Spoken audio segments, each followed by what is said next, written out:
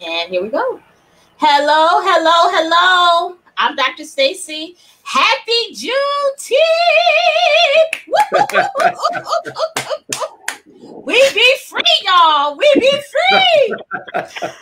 So I'm going to give a couple folks a minute to just get into the live cast, and then we will get going. So we got one person to the party, two. Yeah, we'll give folks a couple minutes to get in. This is always the moment that I'm not sure what to do. Like, should I sing "Fight the Power"?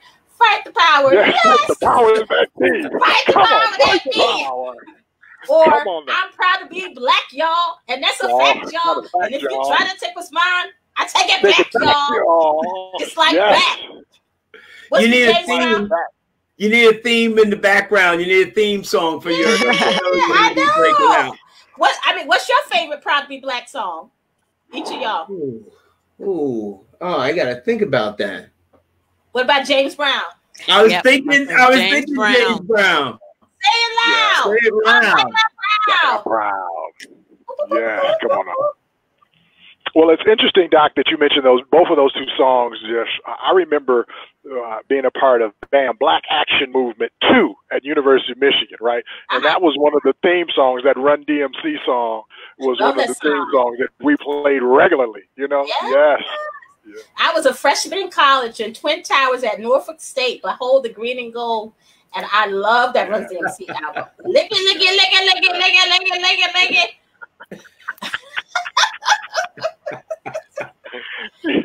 So it's about 5 after 5. I think that's a good time that we could just go ahead and get going. Y'all ready to get going?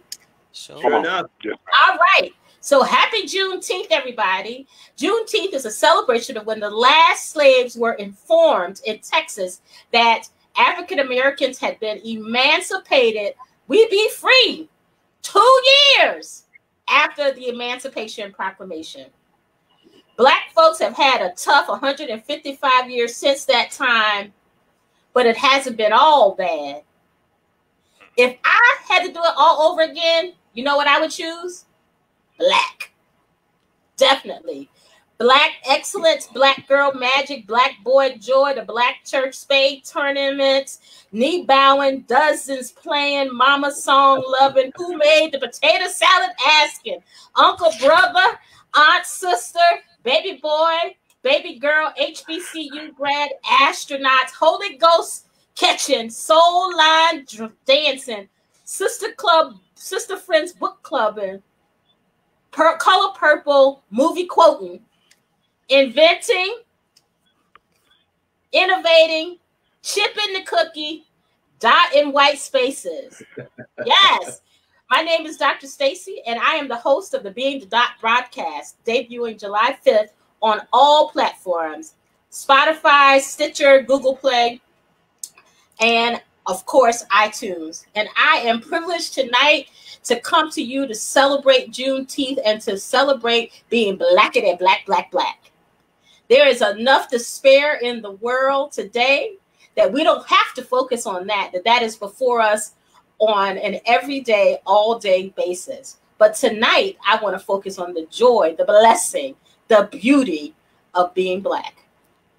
And I have with me a few of my friends to talk about this. And so I'm just going to go around the round table and have them introduce themselves. Why don't we start with Dr. Tanya, and then we'll take it from there. Hello, everyone. I am Dr. Tanya Ingram. I am originally from Alexandria, Virginia. I was born in Washington, D.C., and I am currently living in Houston, Texas. And I am excited to be here. Go ahead, Harvey. Okay. Harvey Edwards, as the shirt says, straight out of Brooklyn. That's where I grew up. Yes. Attended Bucknell University up the road, and currently work at Susquehanna University in the English and Creative Writing Department. And glad to be here. Welcome to all of you. And let's get it on. Let's get it on. Let's get it on. That's another one, right? Yes. Well, thank you, Dr. Stacey. Thank you for having me. I represent the lightly melanated part of the Black experience. Right, lightly melanated. Right. Thank you so much. Dr. Stacey and I first met in Ann Arbor, Michigan, where she was there. I attended University of Michigan, did not finish my degree, so I appreciate being in the smart, the intelligent company that I'm in today. Grew up, really was born in Cleveland, Ohio, grew up all over the place, lived in Washington, D.C., Cleveland, Ohio, all over the place when I was young. Just lived a rather transient lifestyle when I was young, but I make my home. Went to my high school in Detroit, Michigan, came up to Ann Arbor to go to school, and that's where I'm at now. Great. And I live in Selinsgrove, Pennsylvania. I am a psychologist by training and a higher ed professional at Susquehanna University, Dean of Health and Wellness here and Director of the Counseling Center. I am also a professional speaker as well and a podcast producer. Who knew, right? We knew. I get excited. And in West Philadelphia, born and raised. On the playground is where I spend. There's another theme song. Most of my days. Most of my days. The Fresh Princess.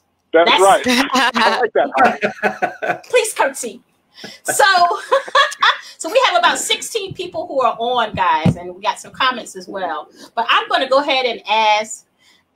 Somebody said, don't share too much, Dr. Stacey. So I'm going to go ahead and ask the first question, which was, when did you first realize that you were Black? Or maybe the other question is, when did you first realize that other people were white? Why don't we start with you, Harvey? So my mother was from Georgia and my father was from North Carolina. And we went back to Georgia, just outside of Savannah, for a family reunion. I was probably 5 or 6 years old. And my cousin's dog bit me. It was a minor bite, but it needed some attention. So I was taken to the hospital and had to enter through the back. And this would have been in the early 60s, 62, something like that. And when I was brought in, all of the staff that were medical were white and the people cleaning and whatever were Black. But one of the nurses, I assume she was a nurse, said, "Look at this Black Yankee." Oh, this little Black Yankee boy. That has sort of been seared in my memory of that distinction, that designation. So that was 1962 was the first consciousness of that. Nice. What about for you, Dr. Tanya? So growing up in Alexandria, Virginia, because there is an Alexandria, Louisiana, I learned that upon arriving to Houston. I went to a daycare at a Catholic school. And so, in kind of thinking about this question, what I realized is that outside of that experience, my world was beautifully Black, very affirming. And so for me, it was more of they're not Black. Like, maybe even that's unfortunate. I don't know. But, it was just a Black church, a Black neighborhood. It was very affirming. And so going to that school and kind of seeing some of the nuns and one of the little girls that and so this was probably early 70s. That was my friend. And one day I just happened to notice that, wow, her skin is really, really light. And, I'm representing the kind of the light, bright end of the diaspora myself with Brother Pete there. So, it's like, wow, you looking at me, what's going on? And so I think that was just kind of the realization that, there are two colors. One that's light and one that's even lighter. So I think that was my realization. What about you, Brother Pete? So, you know, my realization came fairly hard, similar to Harvey. I can remember being in the first grade, right? And there was this little young girl in the first grade, and I guess nowadays we'd call her the fast-tail girl, right? But she said to me, well, we should be boyfriend and girlfriend. So I'm like, okay, let's be boyfriend and girlfriend, right? Yeah, she would definitely be a fast-tailed little girl. Yes. First grade. So we walk around school that day holding hands, and I remember this distinctively. You know, I'm walking her outside the school, and I stand along the little curb where the parents would drive up to pick us up, right? And so she's Caucasian. You know, I'm lightly melanated, but obviously, as Dr. Stacey told me, the world looks at you as black, right? And so I'm standing out there holding hands with her. Her parents roll up in a brown station wagon. It sticks in my mind. Brown station wagon. They stop. Mama looks out from the passenger side, sees me and her little daughter holding hands. She jump out the car, grab her daughter, put her daughter in the back of the car, slam the door, and they peel off. I'm like, later in life, I'm like, how could even a station wagon just like burn rubber peel off? Right? They were gone. They were gone. And the next day she comes back and she says, you can't be my boyfriend anymore. So now my boyfriend is John. Now, I don't remember her name, but I remember his name because in my mind in first grade, John should be spelled Jon, but it was spelled John. So I was like, oh, John, your boyfriend? So I beat him up in the coat closet. I just beat him up in the coat closet. So that was my first experience with, and maybe I just thought of something. Maybe that's why I never dated outside my race since then. Maybe that was so Pete, I'm guessing that would be about the same time as mine, 60s? Yes. Yes, yeah. Well, yeah, absolutely. Well, mine would have been a little bit later, right? That would have been, how old are you when you're in the first grade? I have no idea. But it was 5 or 6. 5 or 6. 5 or 6, yeah. So 5 or 6. So that would have been early 70s. 70s. But yeah, that was, remember awesome. That boy's name, John. Yeah. Because that's so distinctive. It's so distinctive. It should be Jon. I love it. So I don't know that I have a memory of people being black and people being white. Really, but one of my first memories, I'm probably going to get in trouble for telling this story, but my grandmother was shopping at Belk, and if you know anything about Southern stores, Belk would be the Macy's, maybe even a little bit higher than Macy's of the South, and she was looking at leather purses, and the white sales lady came over to her and greeted her, but then started following her. As my grandmother was kind of inspecting these purses, maybe she was going to purchase one, I don't know. So my grandmother got annoyed, and she was a woman of great distinction, but she also had a fabulous sense of humor. So she let one loose. Right there in the store, a silent one, but deadly. And then she starts smelling the purses. These purses smell funny.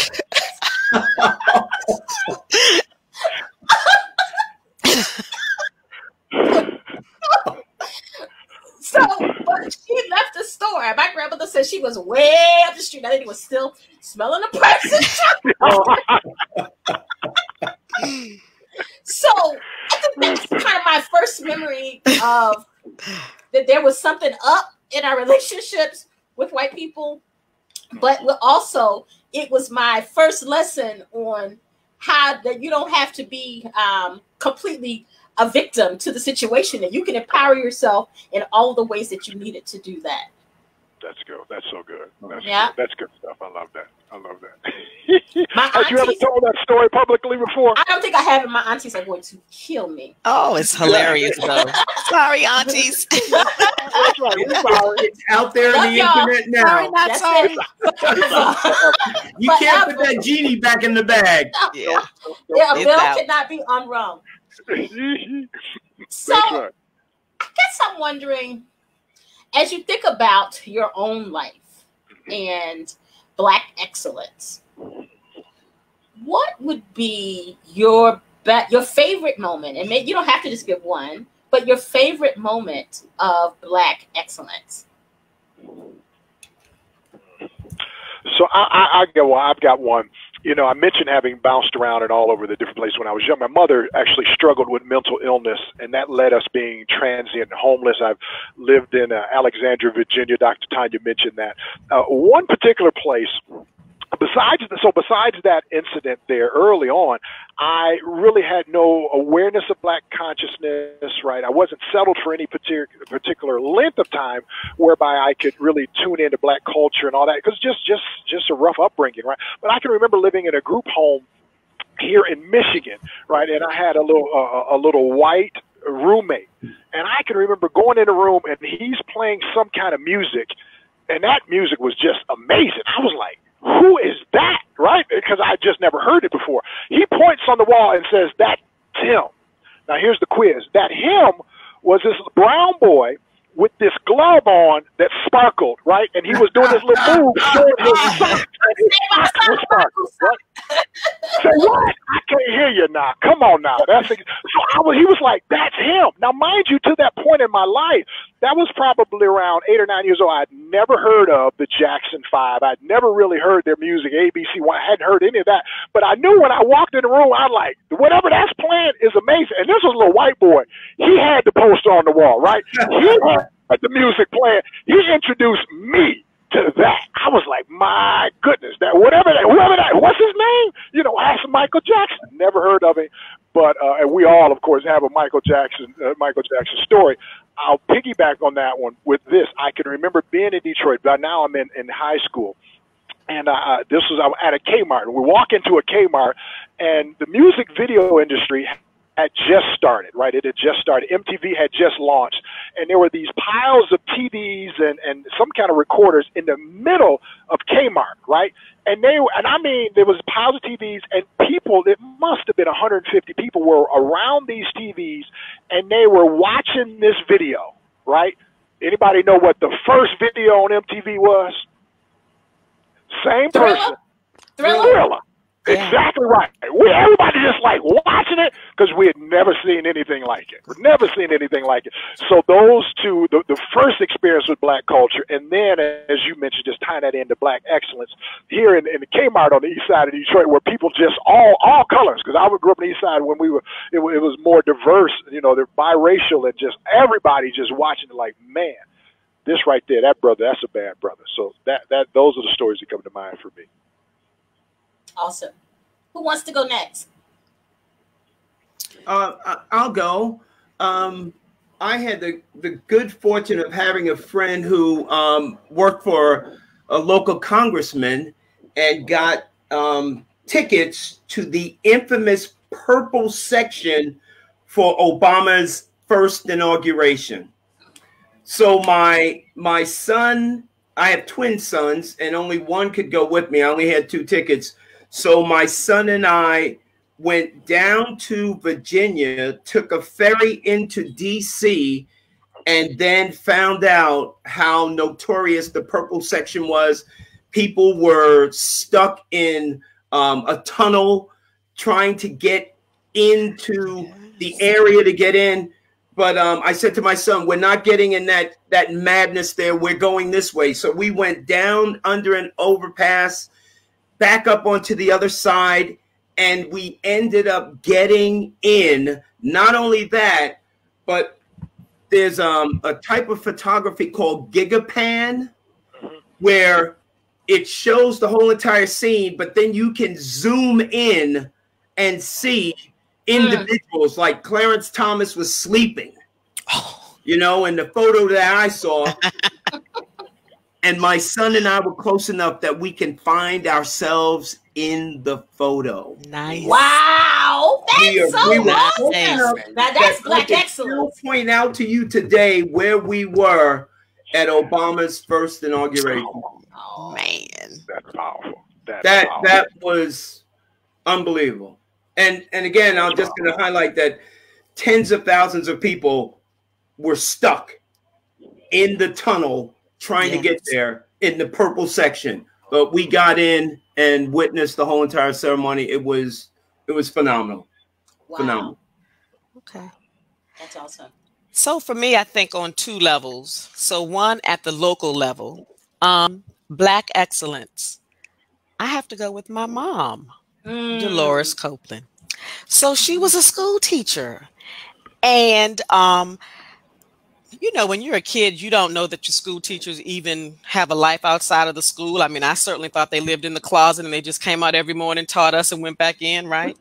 So, but she was a school teacher, and she started out when the schools were segregated in Alexandria. So if you were an African-American child of a certain age, you probably went through one of 2 or 3 ladies' class, and my mother was one of those women. And so as we would go to the grocery store or be in the mall, or she was a rock star. And it was interesting because you know how we feel about our elementary school teachers. And so, you know, the guy is, you know, 6'2" and, you know, 200 pounds. And all of a sudden he's just on tiptoes screaming, Miss Edwards, or Miss, you know. And so, you know, how do I make sense of that at, you know, 5, 6, 7, 8? I'm like, my mother is famous. Right. Mommy, are you famous? Right. And certainly, are you famous? She's like, well, I'm a teacher, you know. But so just kind of seeing that, you know, just gave me something to aspire to. And I don't know that I made that much sense of it, but it was like, whatever she does for people, I want to do something like that, to have that kind of impact, so that when I go to the grocery store, people will do a little dance for me. And it was interesting because I could figure out when she taught you. And at some point it translated over to the schools desegregated. And so then it would be little black children and white children and, you know, whatever. And so, you know, some would call her Ms. Edwards and some would call her Ms. Copeland. So that was, you know, kind of depending upon when she actually taught them. I think kind of at that, macro level is seeing candidate Obama come to kind of an outdoor park in Manassas, and just the appeal that he had.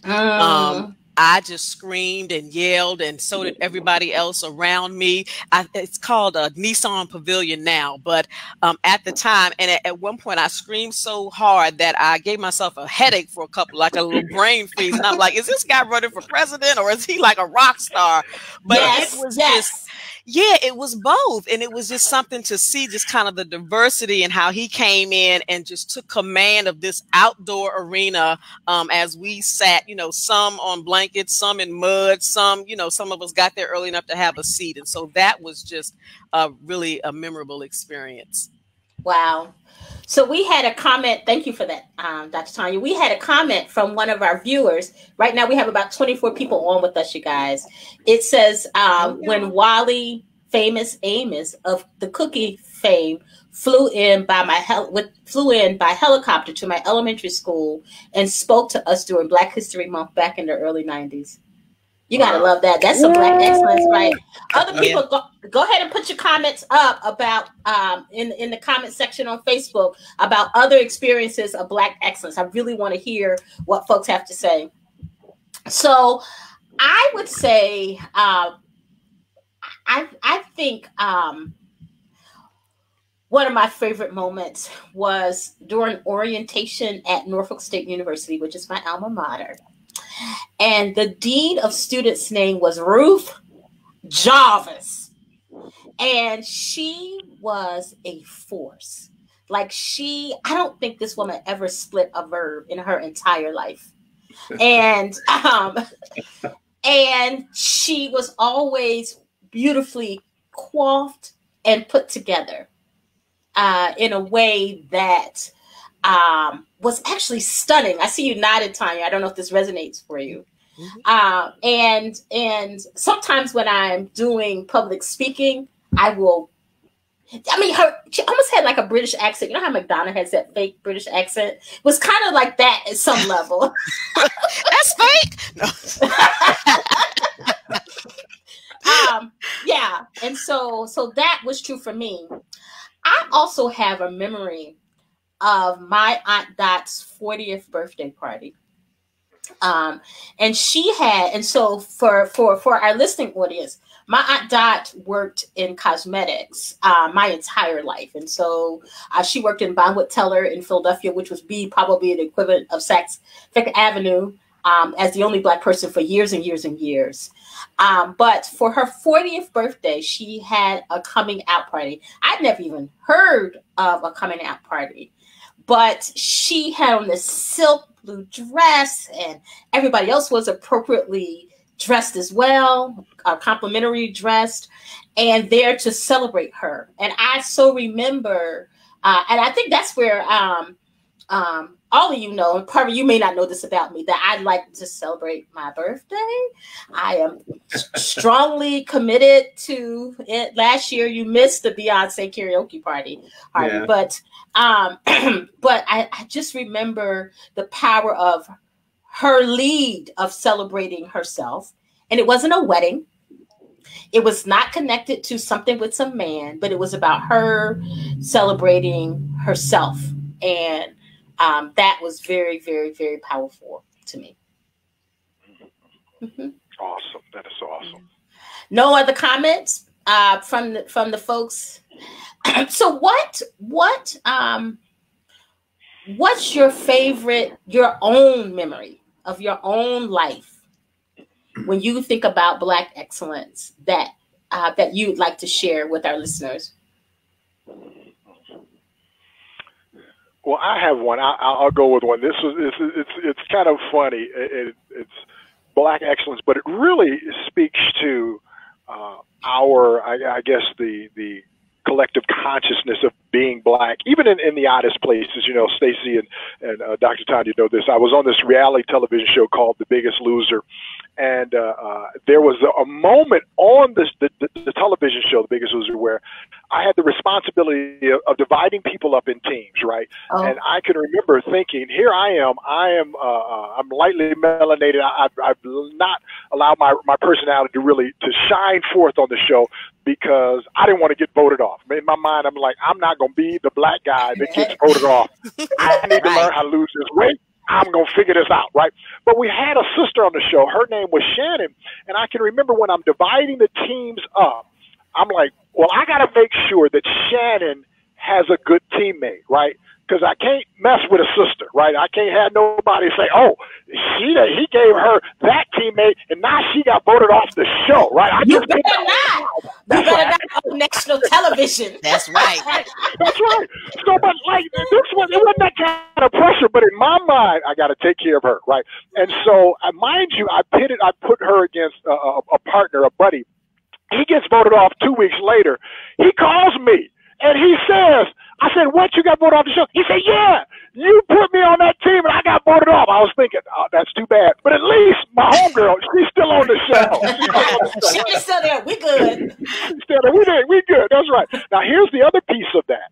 You know, when I was at home, I'm working out at home, I lose 83 pounds in 62 days while I'm on the show, another 102 pounds at home.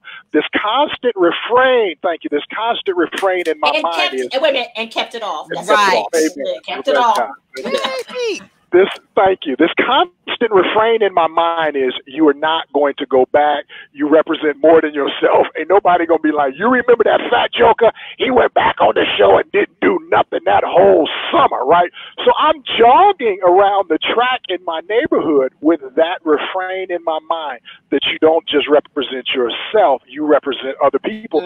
Even though, it wasn't really to that level. It wasn't literally that anybody was looking at me and putting any kind of pressure to represent the race, but in my mind, it was just something. It was a great motivator. Of course, I go back and lost the most weight of all those that got voted off and won a couple dollars and all that kind of stuff. But I distinctly have those memories. Look out for the sister, right, that was on the show, and then represent yourself well. Not just yourself, but represent your race well. I distinctly remember those things. That's beautiful. Snaps for that. Who wants to go next? Harvey, you want to go? Sure. So neither of my parents, growing up in the South, Jim Crow, neither of them finished grade school. but they were part of the Great Migration. And so I was born in Brooklyn, New York. My mother really valued education, and she wanted me to get my education. She made sure of that. But I went to school. I didn't cause any trouble or anything. I went to school, but I wasn't profoundly motivated. And then when I got to 6th grade, it turns out that I was reading at a 4th grade reading level. And so I had to go to summer school. So I went to summer school, and the teacher, I wish I could remember her name because I owe her my career. We had this basal reading where you had to read the yellow, then the green, then the brown, then the blue, and you went all the way up to whatever color, and then you were on your reading level. But she pulled me aside at one point. She said, listen, it doesn't matter what you read as long as you develop your fluency. And so I got into comic books, specifically Marvel comic books. So I read voraciously that summer. In Brooklyn, you go junior high school, 7, 8, 9. So 7th grade comes along, and I'm tested, and my math is, 9th grade level, and my reading is 10th grade level. And so they give me the option of either going 7th, 8th, and 9th grade, or skipping 8th grade and going straight to 9th grade. And so I chose no. I'm in no hurry. There's no rush. I'll go 7th, 8th, 9th grade. When we finally get to 9th grade and it's award ceremony, and again, I wasn't, the standout scholar student, but I did my work and everything else. So we're sitting in the assembly, all the kids, 7th, 8th, and 9th graders, and the 9th graders are getting the awards because they're graduating and everything else. And my friends and I, basketball players and what have you, are laughing at people, look at that knucklehead, yeah, that brainiac, that bookworm, whatever. We're, just fooling around, and all of a sudden, I hear my name called. Uh-oh. And my friends are like, what's with this? You're talking with us. So my 9th grade year, graduating from junior high school, I received the Dr. Martin Luther King Jr. Award for promoting peace in the school. Oh, yay. Yay. It came with a beautiful certificate, and I think back then it was like $100 savings bond, if you know what that is. Yes. Because they're practically gone. But that was a turning point in my life that allowed me to see that I could do anything I put my mind to. That's beautiful.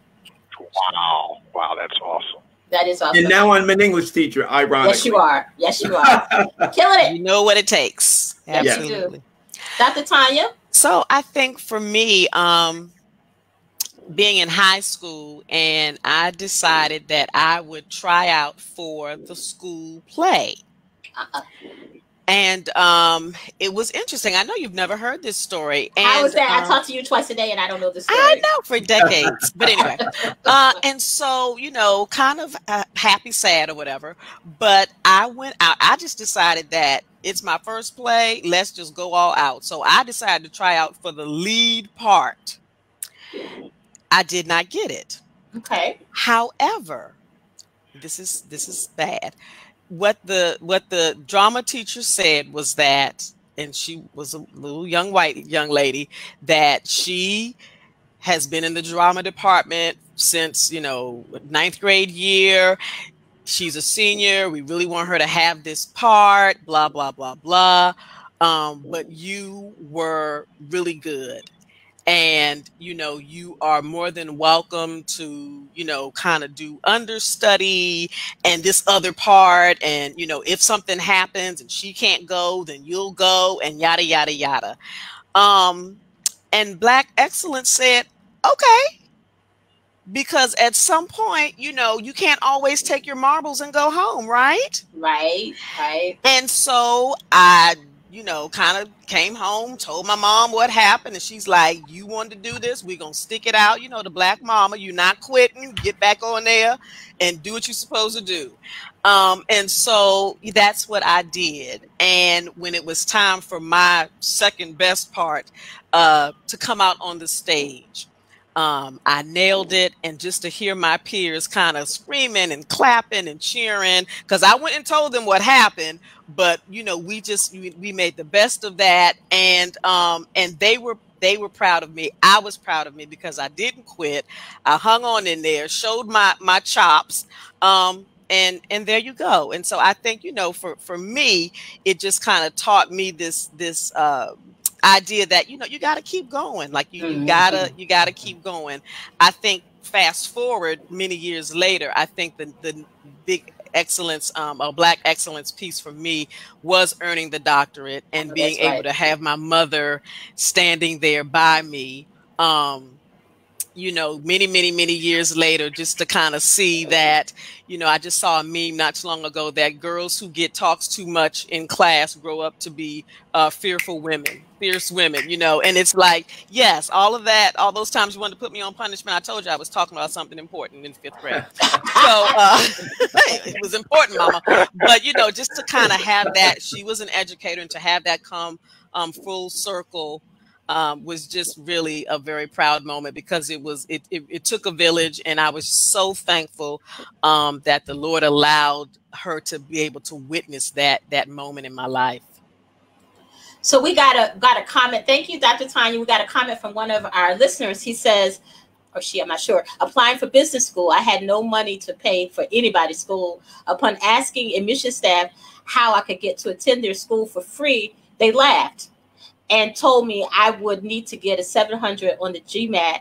And I said, okay, went and studied for a month and took the test, and I got a 720 in the 9th percentile. Yes. And came back to them with a smile like, cha-ching, go, where's my money? Do it. I like the cha-ching. Cha-ching.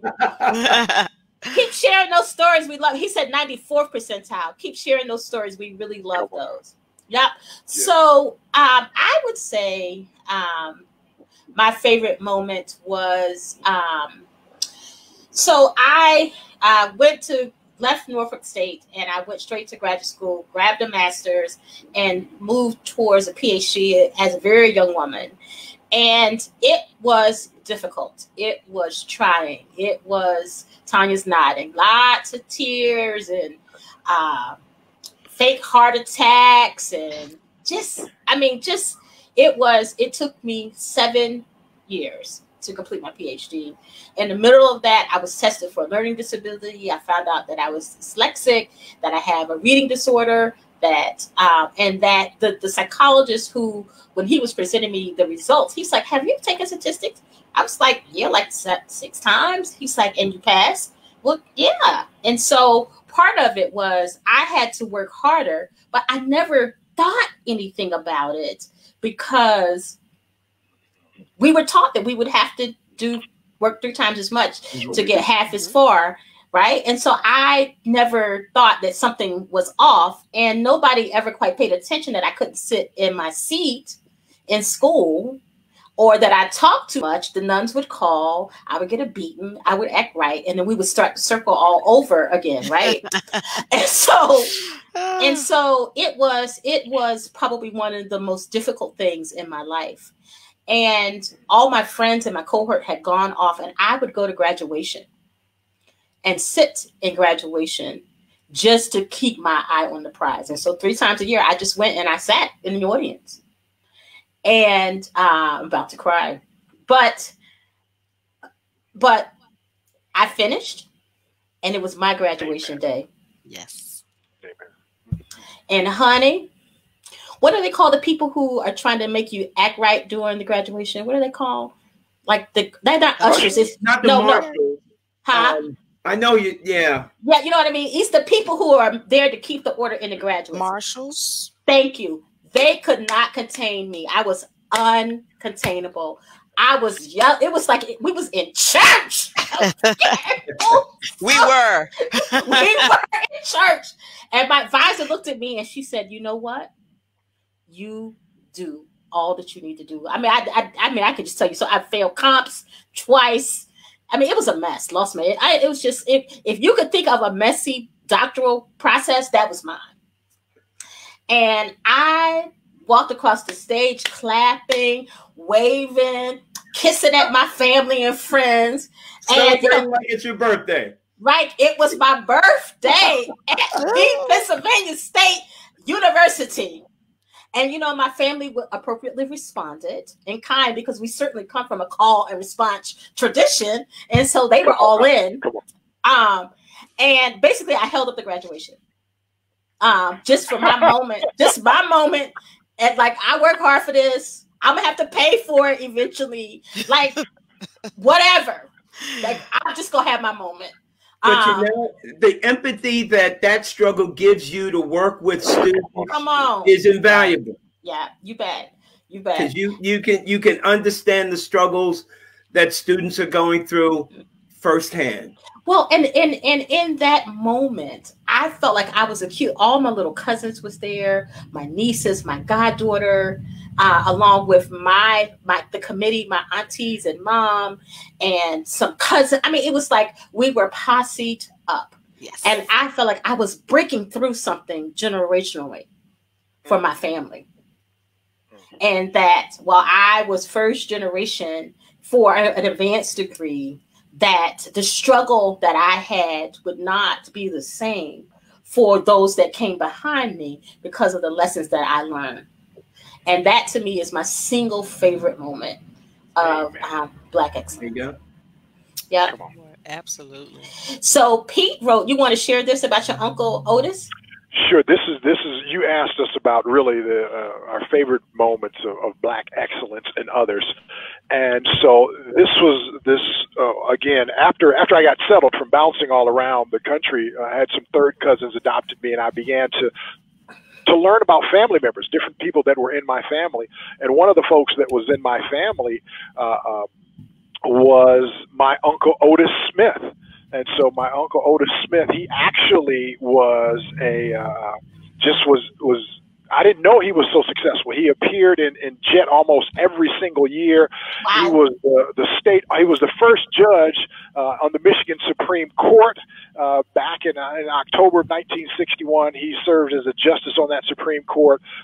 He received his undergraduate from Fisk University, and he was a member of the University of Michigan Board of Regents. He was the became the highest ranking Black man in corporate America when he was appointed general counsel for General Motors. Now, here's a funny story. My third cousins adopted me. I'm living on the east side of Detroit, and they said, we want you to meet a couple of your uncles are coming to town, right? They lived right outside of Detroit in the suburbs, and they're coming to town because I was graduated from high school, and they wanted to talk to me about the next steps and the things that I needed to do. So I'm like, okay, I will, if they're coming to see me, I'm there. And so I can remember standing out on the porch looking, and then I see this big old ugly Buick driving down the street. Now, mind you, you're from the hood, so when I'm from the hood, if it's not flashy, it don't mean anything, right? So I see this ugly Buick park on my block. I see these two tall, light-skinned guys, right? Because we was all light-skinned is in the family. They about 6'5", as well, 6'4".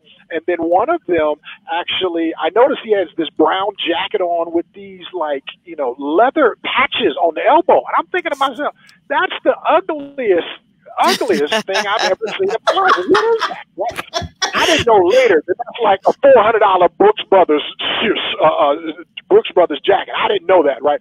So they came and sat down with me and talked about the next steps in my education, and my Uncle Otis ended up paying for my first year at Wayne State. And I still had no real consciousness of his successes, the things that he had accomplished in his life, until he passed away in '94. And that's when I found out all of these different things that he had done. And he wrote a book, and I'm reading about, his work in the civil rights movement and all of these different things. And he really became an icon to me later in life, right? Later in life. But that touched me. And I mentioned this other story as well. I had my Aunt Lois, who passed away about 5 or 6 years ago. there was these group of black women in Los Angeles, right? And they decided that they needed to work to make systemic change, right? One of them, I don't know the name of one of them, but there were these other two women that you should recognize. Diane Watson, she goes on to serve in the House of Representatives for about 20 plus years. Mm-hmm. Maxine Waters was one of them, right? My aunt Lois Hill Hale was one of them. And this other lady, they called themselves the Four. All right, so there were four women who decided we're going to start running for politics, for political offices at the local level and move our way up. And when one of us get a leg up, the other will support. Okay, so my aunt Lois, for instance, was president of the school board in Inglewood, California. She had started this newspaper there, a black-owned newspaper, and interviewed just tons and tons of stars. Right, but Diane Watson, she began to move a little quicker. So she began to get up, and she was elected to the state house there in Los Angeles. So my aunt moved to serve her and served her as press secretary for her entire career. We're talking about serving for about 25, 30 years, right? Wow. And at the same time, Maxine Waters is on this track and all of that. So these women, this is just another example of black excellence. These women partnering up together, setting their minds, saying, we're going to achieve something. Whoever gets there first, the other is going to help out. The other is going to serve. The other. That's beautiful. It is just an amazing, amazing testament of black excellence, you know, not just in our family, but in our culture. You bet. You bet. So Charmaine Lee says, just being black in a black awesome family is one of her favorite things. Amen to that. Yep. Yeah. So, and people are commenting about how inspiring the stories are, folks, just so you know. Beautiful. So, what's your favorite part of the culture? What's the part of our culture that you enjoy the most? I am going to say the global impact of black culture in the world, in every realm: music, dance, fashion, sports, language, food, on and on and on. And we know that it gets appropriated and twisted and turned and borrowed and stolen and everything else, but we know where the roots come from. And our contributions are limitless, So, you know, everywhere, and just about everything. Nice. Keydon Wilson says black women, and Charmaine Lee says talking and sharing stories. Keep those comments coming, folks. So I think for me, the part of the culture I enjoy the most, I'm going to say black faith. And so that's good. You know, that's good, Tanya. So, you know, I spent 25 or so years in higher education, but as I did that, I always had this kind of parallel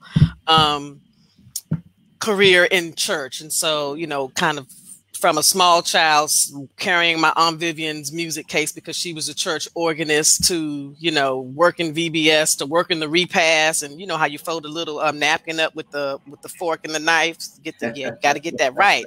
And so with all of that, always serving in some role or a capacity in church. And so I, in 2018, had a career shift, my dream to come on and work at a church full time. And so here in Houston, I'm the director for Christian education at New Faith Church. And just what faith means, you know, when I say I love church, I mean, I love the choir. I love the praise team. I love the repast. I love when we shout. I love when the people swing their wig too hard, it falls off. I love the deacons. I love the deaconess. I mean, and you know, and what I'm realizing, because not that I don't have enough degrees, but I'm working on a master's in theological studies. And so, you know, this idea of Black theology that kind of comes out of a slave theology that says that God is on the side of the oppressed, that wealth and riches don't necessarily, that's not what God is looking for, but he cares just as much about, you know, the oppressed and the marginalized as he does the rich and the wealthy. And so this idea that we took this faith that some might say, why would you take on your oppressor's faith? But something in the spirit of that African that came to, that was taken and brought to the Americas, understood more about God and the sanctity of life and how he is sovereign. And so, you know, I appreciate, you know, our faith life and then how that is expressed. And I know that, you know, many people attend multicultural churches, or there are many African Americans that attend white churches, and I'm not knocking any of that, but certainly I just so appreciate the Black church, Black theology, that organ, like some hymns, like you need some sweet hour prayer before you go back out into that world on Sunday afternoons. And so I think that is one of the things that I enjoy the most, and what it has meant to me. It was the place where I got to be in another play, where I sang my first solo, where, you know, just all of what it meant to be at got church. Fed in college. Huh? I said was fed in college. I was fed in college. Thank you, Thank you, Dr. Guns. And so, you know, my internship, just all of what it means and what it still continues to mean for my children, that, you know, my daughter's Girl Scout troop is attached to the church, and my son is in the Boys' Rites of Passage attached to the church. And so I just so appreciate that. I love it. I love it. That's beautiful. I'll Amen. I'll chime in on this. I want to piggyback on what Brother Harvey said. Love Dr. Tanya's comments. That's just the faith has been such an integral part of my life. The Black church has been it for me as well. So I appreciate both of those. I want to say, for me, the thing that I love about our Black culture is what I would broadly call it Black excellence. Like, one of my brothers is a part of this. He happens to be commenting there on Facebook, Brother Keaton Wilson. I am a part of something called the BAR. It stands for Brothers Also Read. It's not just a book club. It is a literary group. And if you can imagine this, about every 2 months, somewhere between 25 and 40 men get in a room together, and we're talking about the book assignment for that particular period. Now, you know, it takes us 2 months to read through the book. Not saying that brothers are slow in reading and nothing like that, but it takes us 2 months to read through the book. But you've got to see, there are 30 brothers at least in the room, and we talk about the book of that for that assignment for 4 hours. For 4 hours. You know, no sports. Nobody's talking sport. No cussing, no hip hop, none of that. You know what I mean? We're talking about intellectual matters for 4 hours, and it is just powerful. So that's an example of Black excellence. The other one, I want to piggyback on what Harvey said. Our culture. I was reading a book recently by a guy named Ben Horowitz. He's a Silicon Valley entrepreneur, Silicon Valley investment. He runs this investment house. And this is what he said. He started what he called a cultural leadership fund. And he said, this is what he said, a white guy says, he said, it's actually a bet on Black exceptionalism. And I'm just going to read a couple of his quotes. He said, what I mean by that is us, he means white folks, his investment house, recognizing that in the last 100 years, every new musical art form, from jazz to blues to rock and roll to hip hop, was invented by the same group, African Americans. Yeah. Now, again, quoting him, almost all new fashion ideas were created by African Americans. Lately, almost all of the new visual artists, African Americans. What does that mean? It means that you have a group that's genius at moving customer behavior. So what he did was like that. He said they started to partner with the best leaders, people like Quincy Jones, Sean Combs, etc. He said where they would invest in our cultural leadership fund, and we could connect them to other entrepreneurs. He said so it becomes a bet on talent. And to me, this is the thing that I love about our culture that Harvey mentioned, not only do we swing over here, I mean, we got 2 PhD sisters on the phone, right? Not only do we swing over there, but we can swing over to moving customer behavior. Mention my own uncle who was in corporate America. We're just so diverse and so excellent that that's the thing that I love. And shout out to Dr. Stacey for just taking this time here to highlight that about us. You know. Sure. So we got a couple comments. Says on a serious note, Keaton, the perseverance that we've demonstrated over time, given structured pitfalls, continues to be amazing. Michelle Hunt Bruner says, "What an awesome way to celebrate Juneteenth and Black excellence." Thank you. So I would say, how we do family, and that first of all, there's your real family, right? And then there's all the fictive kin. Yes. That's my fancy PhD word, or your play cousin them. That and that it's all encompassing, and that we are for each other. There is nothing that I love more. And whether this is with my blood family or my fictive kin or my family of creation, that you're in a house, right? And there are multiple people. There's some people in all the rooms, and there are multiple conversations happening. Somebody's playing spades. Somebody else is, the kids are in the corner on the internet, or they may be having a dancing contest for the adults, right? Right? And all the conversations are loud, right? Oh, yeah. Right? And it may even be spirited or robust, depending on what you're talking about. We arguing. Yes. We fighting. We arguing. And even the ability for people to be in the bicultural shift. And so for you to be able to be comfortable in that world, but also comfortable in the space that may be more of a white space. And that the fact that we're able to hold that and do that bicultural shift. And because when I go to a work party, it's not loud like that. Unless it's a work party of people of color, and then it's just like that. But I just appreciate how we do family, that it's not about you and your box and your nuclear family, but it's about, when I think about my nuclear family, I really am thinking about my mother, her siblings, and their descendants. That's who I see as my nuclear family versus me, my mom, my brother, and my stepdad. And so I just love that. I enjoy that. I have personally been buoyed by that and sponsored by them.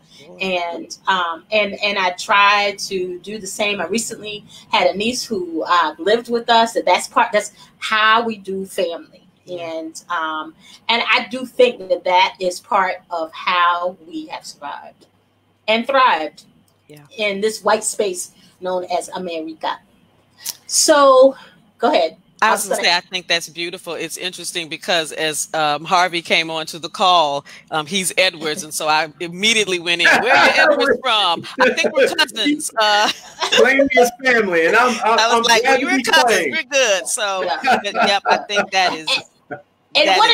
One of the neat things about the Pearsons as well is the Pearsons have an organized family reunion that we give out scholarships, and that they're officers and dues and that. So we are taking the power of family and using it to educate our children as well, which is fantastic.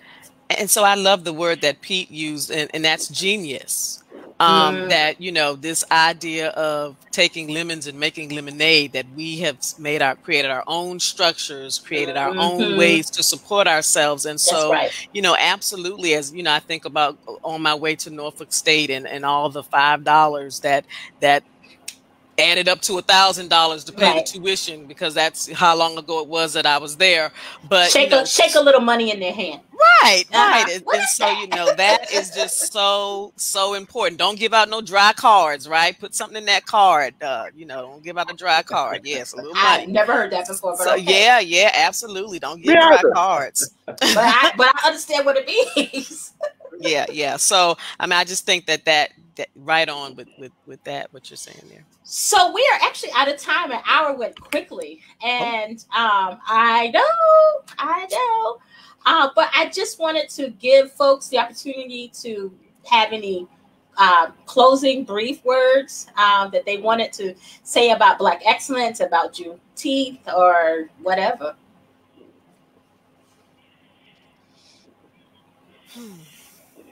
Well, I will start off and get it out the way to let the smarter folks go next. I just think, first of all, thank you, Dr. Stacey, so much for having us. This was an awesome moment just to reflect, right?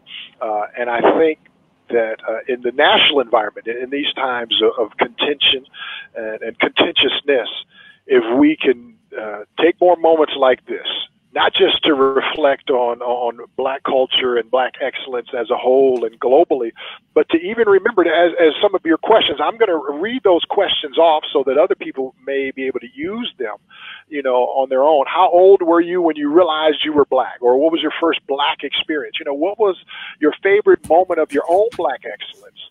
Favorite moment of Black excellence in others? And what about the culture do you enjoy most? That's one of the things that you mentioned. I heard somebody said it's not what you learn, it's what you reflect on and apply, right? Mm-hmm. So this time of reflection where you're able to reflect on, the things that helped us to get over, the things that we find are unique in our own culture, those are the things that have gotten us through in the past, those stories about our greatness within our family, and those are the things that are always going to get us through. So I just thank you, Dr. Stacey, for calling us together and making us reminisce on this, and I appreciate being here. Oh, thank you, Brother Pete, for being here. Yes, so thank you, Dr. Stacey. This was a wonderful way to spend my hour with my two brother cousins, Pete and Harvey. God bless you. Thank you so much. One of the questions you asked us was if we were given the choice to be Black, would we do it again, and why? And absolutely, it's kind of comes out of that national Black anthem, even with the struggle and the tears and the challenges. I just feel nothing but pride and gratitude for the heritage, for the shoulders of my ancestors that I stand on. Even as I look at my shirt here, I think about HBCUs, the Black church, just all of it. I just feel nothing but pride and gratitude. And I think that's a journey. So much of our history is often hidden, or for me as a child trying to make sense of slavery, at one point I got to this place of what did we do wrong, and then kind of coming full circle to realize that it was nothing but genius and God that kept us and got us here. So I just appreciate this opportunity, and so thankful, even though amongst all of the angst and the conflict that is happening in the country, it was a day of reckoning that had to come, and I believe that the nation will be better for it as we as Black people continue to speak up, to share our faith, to share our perspective, to advocate for ourselves, and just to have sacred times like this where we can celebrate all of our triumphs. Nice. Dr. Brother Harvey, yes. Thank you for inviting me to this wonderful experience. I got to meet my cousin, Dr. Tanya, and my brother, Pete, my new brother man, Pete. Just expands the circle of love. To piggyback on Dr. Tanya's words, I teach a book by Bell Hooks called Teaching Community, the Pedagogy of Hope. And in that book, she actually does this exercise, or did these exercises when she taught, where she would ask her students if they died and could come back, what would they come back as? White male, black male, white woman, black woman, and almost to a student, many of them realizing the privilege that white skin has, many of them would say white. I would never say that because my life has been so blessed. We talked about the Black excellence and our impact on every facet of life. Every facet of life. You know, you think about the fact that people eat ribs today. That was the only thing left for our people to eat after the meat was butchered. And we made it so wonderful that now it's a whole thing. We can make magic out of anything. Sure. We can make magic out of anything. So our heritage, we have to keep enlightening people. We have to keep sharing it. And there's no better celebration to do that than this moment right now. So beautiful. Thanks for having this. Thank you. Thank you. Thank you. So I just want to say thank you so much for taking the time to do this on 5 o'clock on a Friday or 4 o'clock on a Friday. In some cases, that it's really been an honor to be able to hold this space with all of you and hear your stories. I'm so inspired and I'm so grateful for all of the people who hung with us for the hour. We ended up somewhere around 27 at the most. People came and went, but I know that people will also see this as time marches on, because this will be saved on Facebook. And so we appreciate them as well. I want to remind you that I'm Dr. Stacey, that I'm the host of the Being the Dot podcast that will debut on July 5th on all platforms. It's more than a podcast, folks. It's a movement. Make sure you stay tuned. Like the pages, all social media, Facebook, Twitter, Snapchat, TikTok. All of it. Just all of it. All of them. And stay tuned for more events like this where we have an opportunity to celebrate Black excellence, talk about being the dot in white spaces, and help us all to not just survive, but thrive. See you later. All right. Good night. Right, thanks, guys. Good night. Thank you. Thanks so much. Thank you. You guys are amazing. End podcast.